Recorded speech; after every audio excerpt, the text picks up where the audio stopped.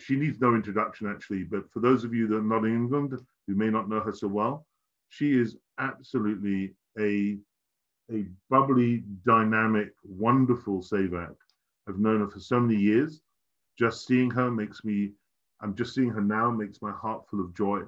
She serves so sweetly, and she's one of the primary, she's one of the primary gopis, she's one of the primary Gangas, who do such an incredible seva.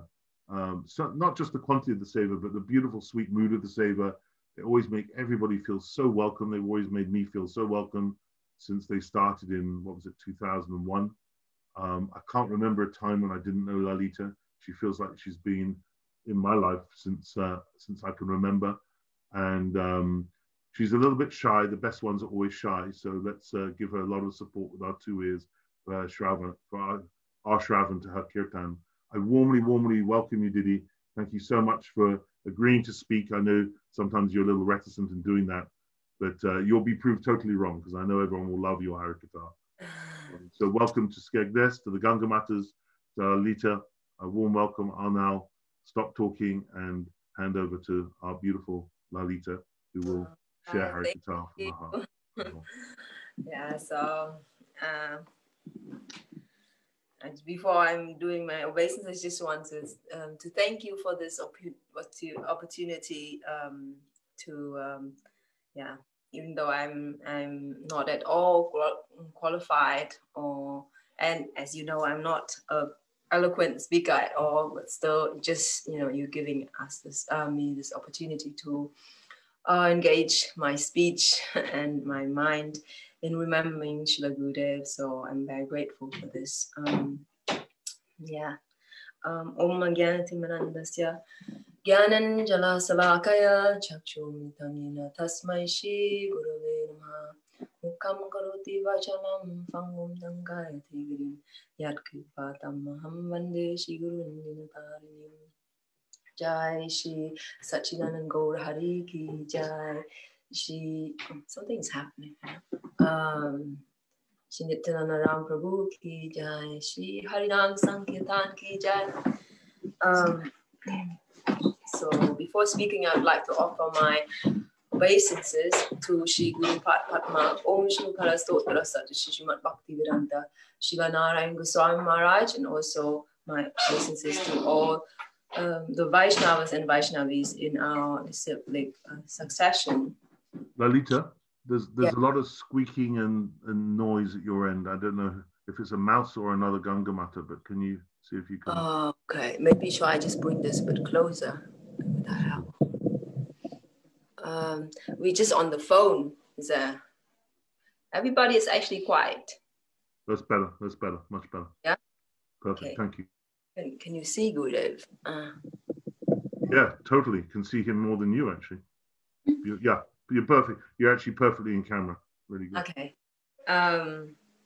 So I was wanting to remember Gurudev, how he was very, very merciful, touching my life, as I guess all of Gurudev's disciples would maybe feel the same, that through his expertise, he was able to steal all of our hearts, and in this way impart this divine knowledge, by hook and crook.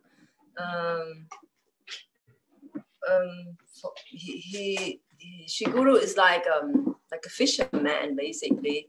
I heard one time that he puts this very nice and delicious worm on the hook, and then he throws out to the pond, and the fish is happily thinking, oh, this is very nice, I want to have this worm. And as soon as he bites inside, then he's hooked into the hook, and it's just a question of time that he will be taken out of this water. So this analogy is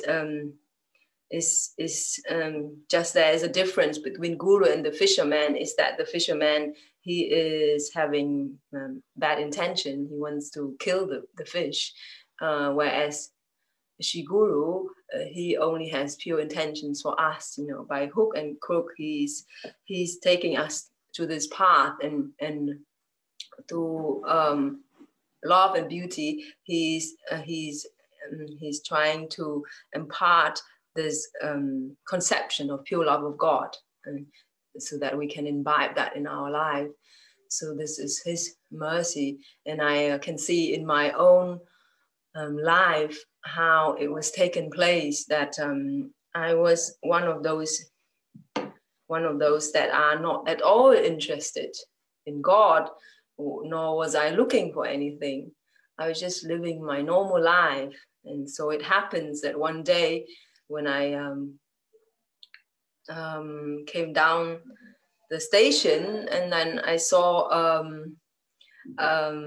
a person in this strange white clothes, and there was just one thought in my mind: oh, what a strange thing to do with your life, just standing there in front of the station and happily giving out some kind of books. So therefore I stopped and I asked him, I just have a question. Why are you doing this with your life? Like, I don't understand your motivation. And the devotee has answered something, but I wasn't really convinced. So I thought, okay, that's it, I'm going. Then he tried to give me a book, but I wasn't really interested. He said, oh, everybody's giving a donation. And I said, no, thank you. I don't have money for this. As I came home, then the same book actually was on the table in my living room. But I didn't actually take that as an indication for anything. I was just thinking, oh, funny, the same book. At that time, I was living with my friend, and he happened to meet the same devotee and got the book, and he became very inspired about Krishna consciousness. So in this way, like day and night, he would try to talk, about Krishna to me, but I was just basically ignoring that. I wasn't really interested. So much so that we came to the point of fighting. In the middle of the fight, screaming and throwing things around, he's saying to me that, oh, so if you don't believe in God, then who do you believe in? And that was very challenging statement for me, because for the first time, I had to think about that I did not have any belief. And it was very it was like my word was breaking down. So I just started crying, basically, and I said, okay, then give me the book. But even then, when I was challenged and I started reading, I wasn't really convinced. I wasn't feeling any connection, and I forgot about that soon. And it was just Gurudeva then basically had to pull out another trick on me, and he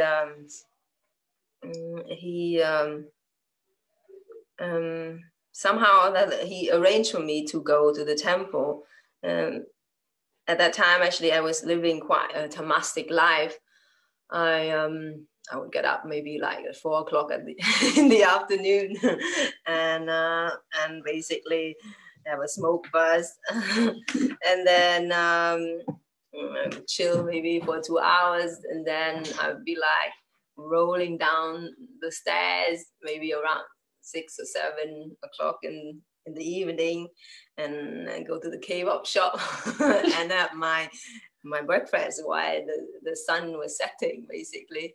So that was kind of my condition. And on that day, I managed to get up early, basically. It was early afternoon, but there was nothing to smoke. So my friend said, oh, let's go. I know a dealer, a new dealer in another borough. So so I thought, okay, no problem, I go. Then I'm going, and he said, oh, but before going there, I just need to stop at the temple. So I said, okay, you can go in the temple. I will stay outside and wait. I wasn't really interested. So I was waiting outside. While waiting there, I just had a very strange thought. I was looking at in the afternoon sun, everybody's just like rushing by. And I was thinking, oh, everybody's just like really busy doing something, but actually there's no purpose in what they're doing. You know, how strange this life is. As I was having this thought, then the door opened, and one gentleman in white cloth, you know, came out, and he said, "Oh, please come in. Why are you sitting here outside?" And because he was so friendly, so I had to be polite. So I decided to come in, and I think it was like Gurudeva was giving some magic or some mystic on me, because as soon as I stepped in, it felt to me like stepping in another universe. I thought, wow, it's like a hole in the universe. The time seemed to be stopping. Like, you know, outside everything was like rushing, and then I stepped in this space and it was just like still, and it's so magical and beautiful. And yeah, in this way, basically, he captured my interest, and I kept coming. But I didn't actually know much about Gurudev yet. It was just like, you know, I love the singing, I love the dancing, I love the Hare Krishna people, and I definitely love the food. You know, I'd like fast the whole Sunday to make sure that I'm so hungry that I can eat as much as I can. Yeah, because they, you know, after they give out the prasada, and then they would come again and again and again, and there's just like, you can have as much as you want, like, and then sweet so much. So I really love that part.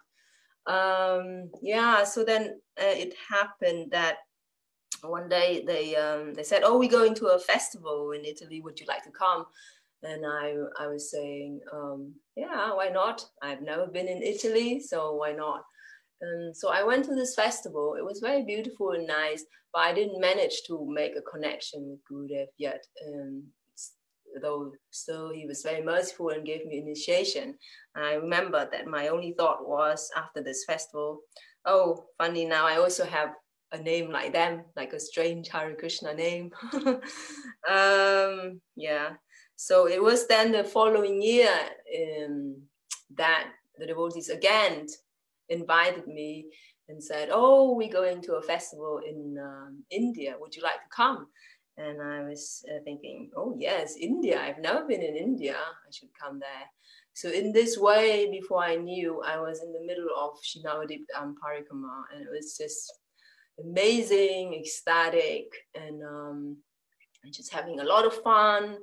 And I remember one lecture, like 2 sentences I heard from the lecture was that, oh, it's because our heart is so hard, like a thunderbolt, and because of all the offenses, therefore we are unable to see the saintly persons. So I was quite simple-hearted at that time, and I thought, oh, I haven't seen any saints, you know, saintly person in my life. Must be my heart is very hard.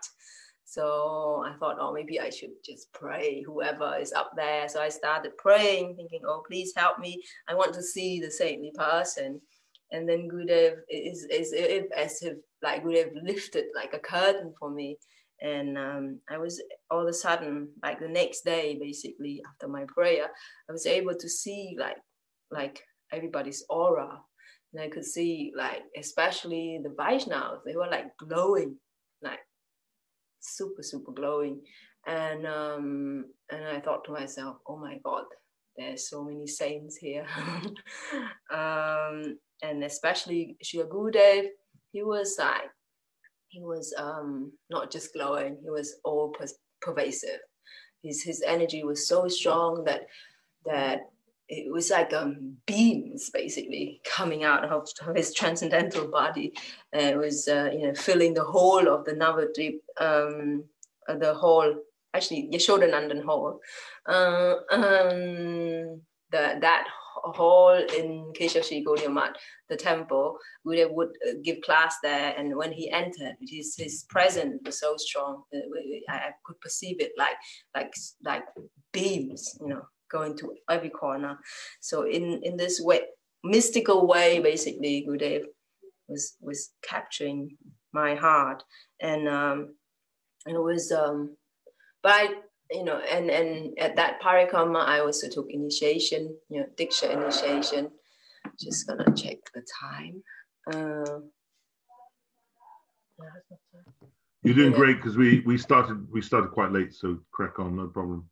Okay, so and yeah, I was actually, you know, about this initiation, I was very enthusiastic, you know. Like Gurudeva just took me basically so much that, you know, I remember the last day of parikrama when I just woke up, opened my eyes, and I heard one devotee saying, "Oh, Gurudeva is giving the last initiation today." So I felt like I have to have the initiation. So I just like ran out. You know, first I took a shower, I ran out, bought some fruits, you know, and went with my plate to Gurudeva's house. And all the devotees already, you know, I was late. All the devotees already went upstairs, and so I was like about to also go upstairs. Then it was actually Sripad Sajan Maharaj who was there. He came and he said, "Hey, where are you going?" And I was saying, "Oh, I'm going to take initiation." And then Maharaj said, "Oh, so who's recommending you?" So I was saying, "Well, no one." He's like, "Oh, okay. So do you chant 16 rounds?" I was thinking, yes, I'm chanting from now. Then he said, "Are you taking intoxications?" And I was thinking, that's a tricky one. I was saying, well, I didn't take anything since I'm on this parikrama. So I said, no, like I wouldn't really lie, I thought to myself, if I say like that. Then Maharaj is saying, well, you're taking quite long to answer this. So I think you're not ready. It's better you come back later. But I had just like this burning desire, you know, to be to accept Gurudev basically in my life. So and I was just like thinking, oh no, I really need to go there. Then just at that time, Brajanath Prabhu came down and he said, "Oh, anyone else for initiation?" Then that was like my opportunity. I was saying, "Yes, me, I'm here." And then he said, "Then hurry up." And this way I just ran upstairs and I got my initiation. So that was quite fun, you know, how that was arranged. And that basically, that Diksha initiation completely changed my life in many ways.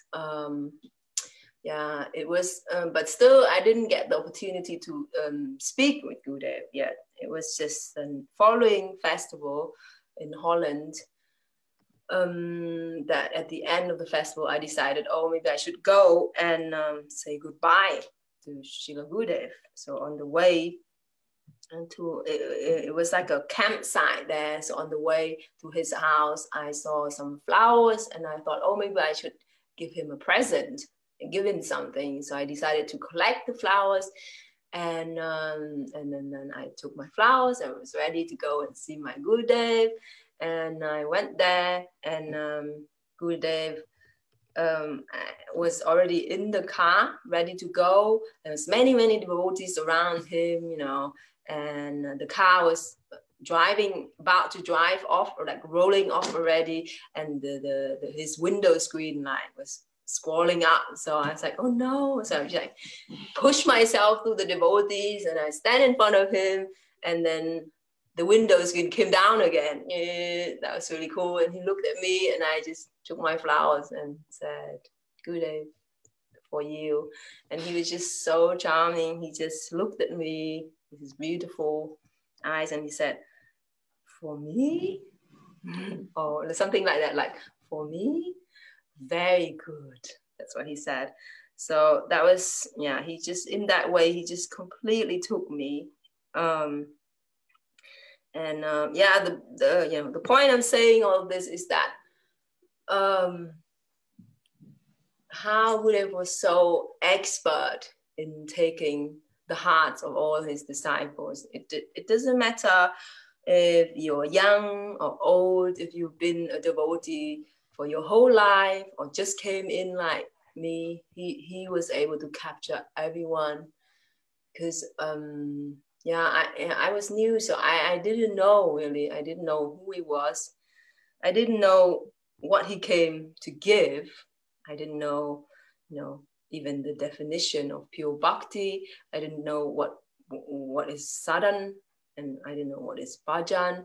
I didn't know what it means to walk on this path of self-realization. But all I actually knew was that, that interaction with Srila Gurudeva, his beautiful twinkling eyes, his warm smile, and that would give enough motivation to come in front of him and listen to his message.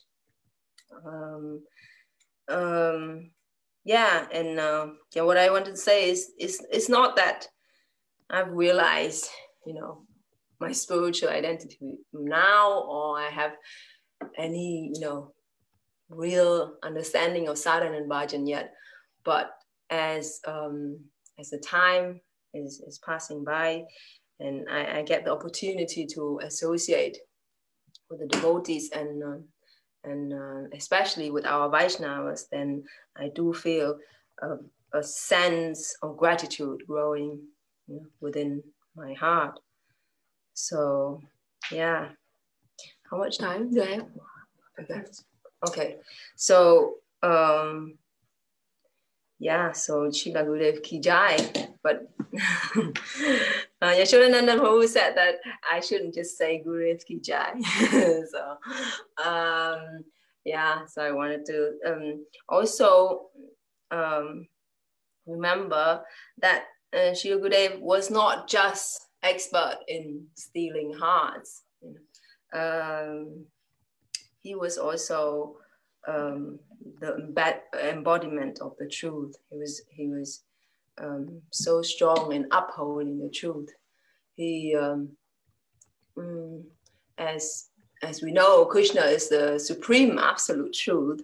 So his devotees, who are always engaged in glorifying him, they are never fearful in establishing the truth.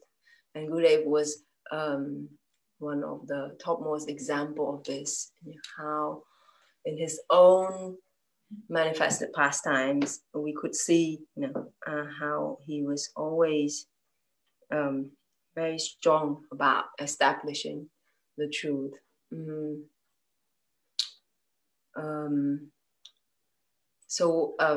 For example,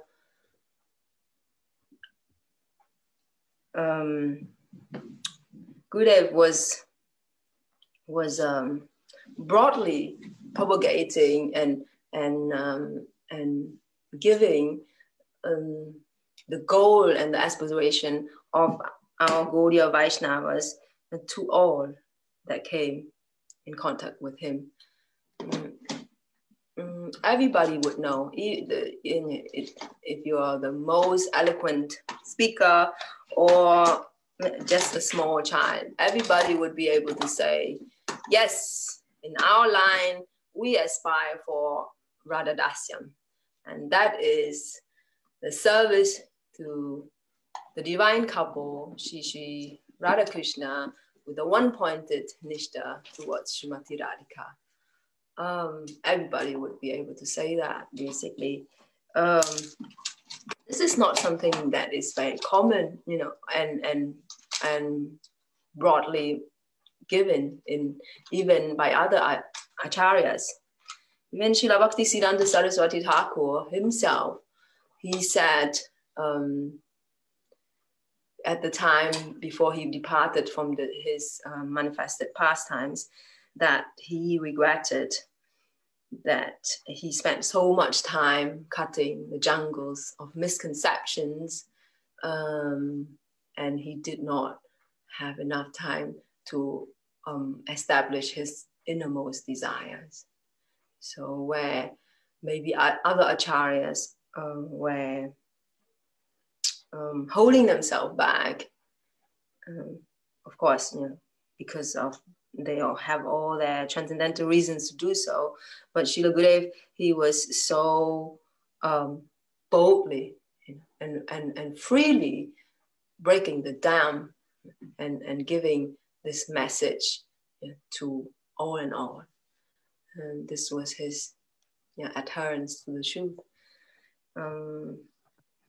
Another example is we see that following the instruction of his guru, Srila Bhakti Pragyan Keshava Goswami Maharaj, then Srila Gurudeva would reside in Mathura and in the mud there, taking care of the mud and preaching also. As we know, the Mathura is a place of opulence, and Dwakadish Krishna or Mathurish Krishna is prominent, isn't it? Krishna is there, but not that Rajendra Nandan Krishna that we know. And that concept is of course very strong there. The Mathura Vasis are very, very proud of their Devaki Nandan Krishna. So therefore, it was not at all easy, to preach in Mathura. In fact, there was a lot of opposition. But Sri Gurudeva, through his charm and expertise, he was able to conquer the hearts of so many Mathura Vasis, thousands, and change their faith in one-pointed service to Srimati Radhika. So such was his contribution and his adherence to the truth. Another example would be, I think, another example. Oh yes, so Srila Gurudeva's preaching in the West. So following the instruction of Srila Bhakti Vedanta Swami, A.C. Bhakti Vedanta Swami Maharaj, to help and nourish his disciples, then Srila Gurudeva started his worldwide preaching in the West from 1996. And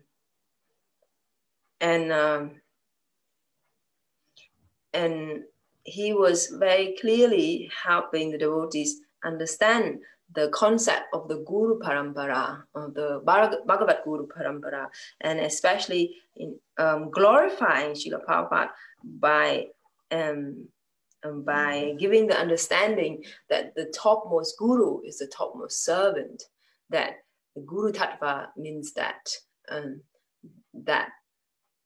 the Guru is the perfect disciple or the perfect servant of his Guru. So in this way, Srila Gurudeva would glorify Srila Prabhupada, by establishing that he belongs to this Guru Parampara, that he is the topmost disciple, and therefore he is the topmost Guru.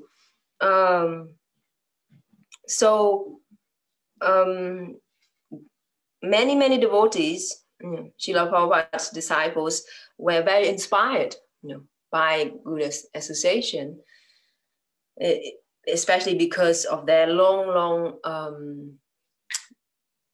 separation from Srila Prabhupada. They felt very, very enlivened.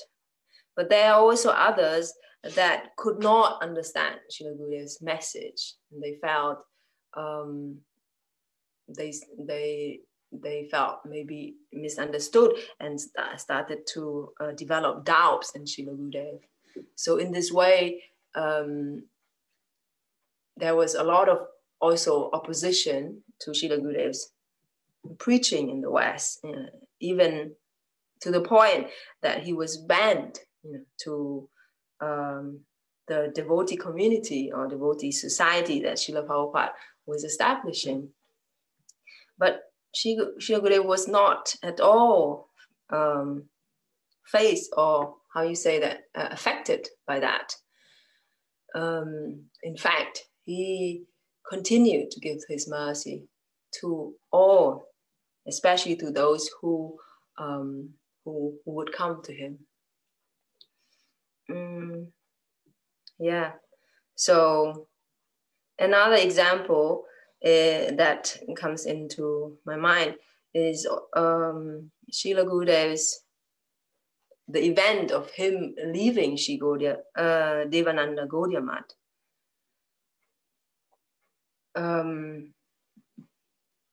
So when Srila Gosvami Maharaj was departing from this material world, Sri Gurudeva was not present in Sri Navadip Dham. When he heard, he got the message or the news, then he made arrangement to come by train as quick as possible, so that he would arrive the next day to perform the Samadhi ceremony of Srila Maharaj. But unfortunately, when he arrived in Navadvip the next day, those in the position of management already has taken the Samadhi ceremony of Srila Goswami Maharaj the night before, which is not really an auspicious time. So when facing this incident, Srila Gurudeva was enraged, and he left. He left Sri Devananda Gaudiya Math, and those who had faith in him, strong faith in him, they also left with him. In this way, in 2004, Srila Gurudev's Navadip Dham Parikrama was held in Vrindavan, and through the contribution of Srila Gurudeva's prominent disciples, they were able to purchase a piece of land in Koladrip. When then from 2005, Srila Gurudev's Navadip Parikrama was held there, which we all know as Shri Keshav Shri Gaudiya Math. So this event shows me again how bold and strong Gurudev was about establishing the truth. It was not because he was offended, because Gurudev was humble, very humble by nature. He would not take offense towards himself, but it was because of this was an act of how you say that, of selfish desires for position and some sort of material gain. So when the truth is clouded by material desires and selfish gain, and when the truth is clouded by misconception, then we can see Gurudev would stand up like a roaring lion, and he would make his point very, very clear, basically. So yeah, this is I'm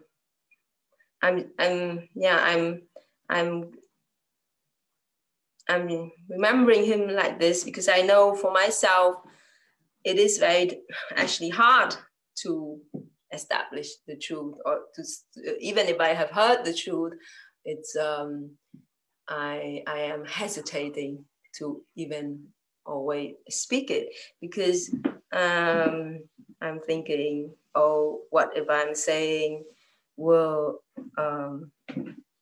affect others? What if others don't like what I have to say?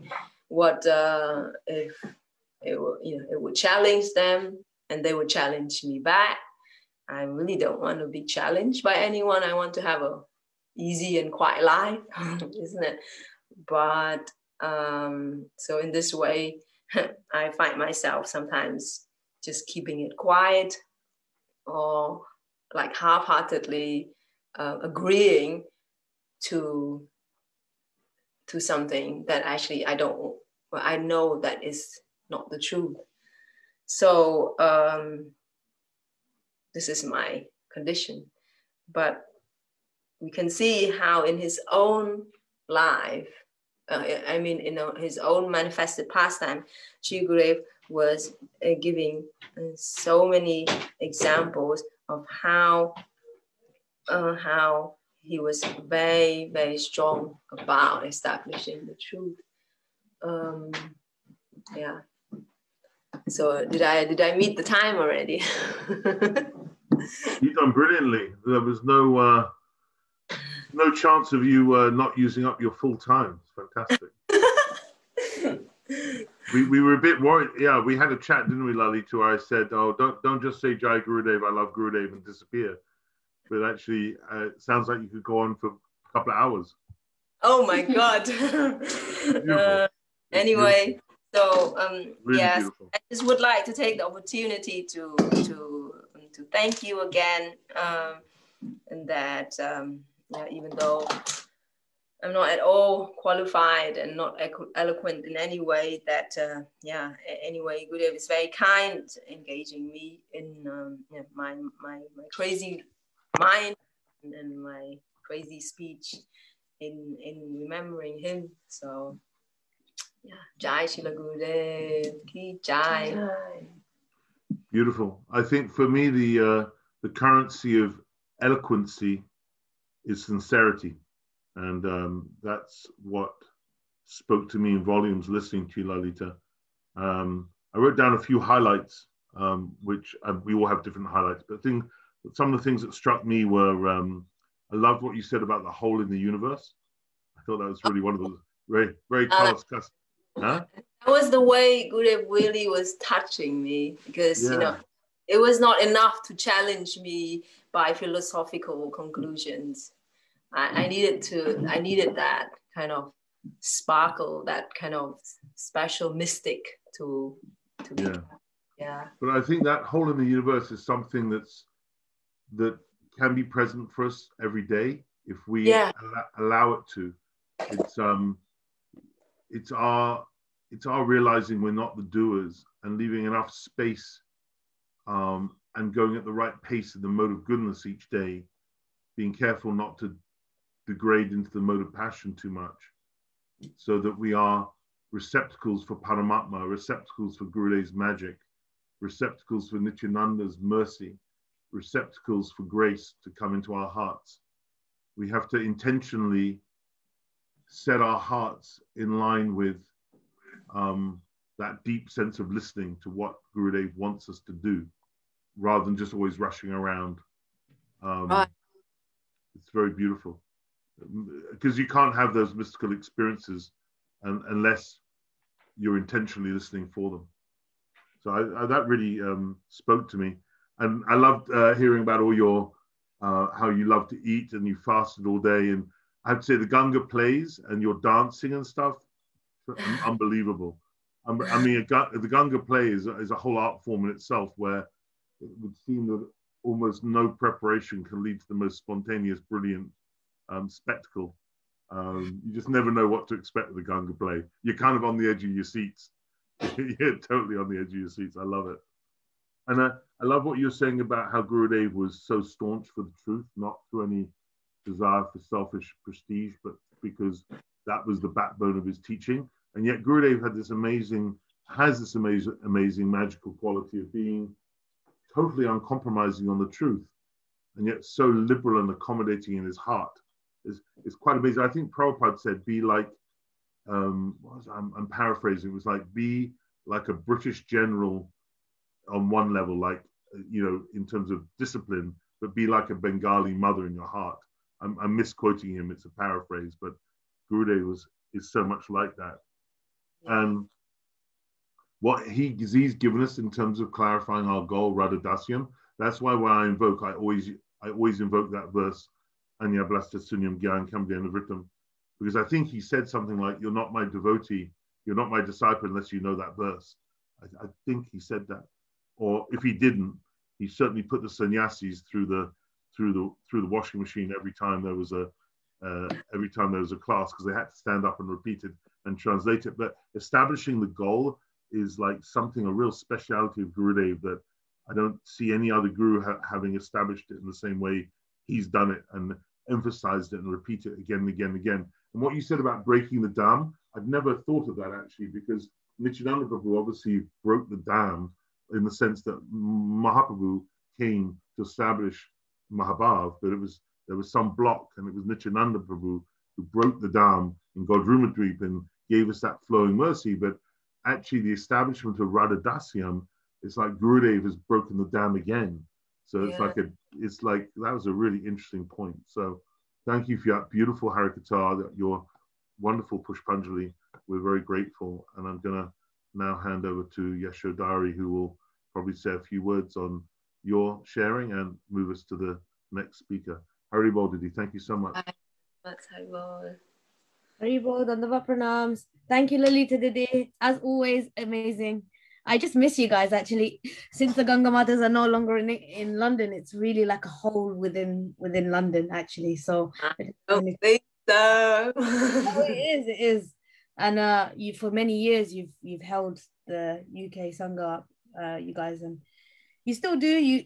We have a lot of love. It's just not the same. I just wish I could come home and meet you guys and just chill out with you. But what you said about Srila Gurudev and he being so strong, and he always used to emphasize that his daughters should be like that, and you guys really do represent that. The Ganga Matas do represent that strong lioness that Gurudev wanted in all of his daughters. And when you guys preach, it's done with so much love and affection that naturally it comes out very strong and powerful, because you hold Srila Gurudev's heart in the center. So thank you, Lalita Didi, for sharing some memories with us. I'm so glad that you did, and hopefully I'll be there. I was meant to be there this weekend, but because the Kamala Didi and Sitsakarani in London, so I was like, okay, yeah, I understand that. So I'll come down when you're all together, hopefully, so that I can come down to you guys. For everything. Very well.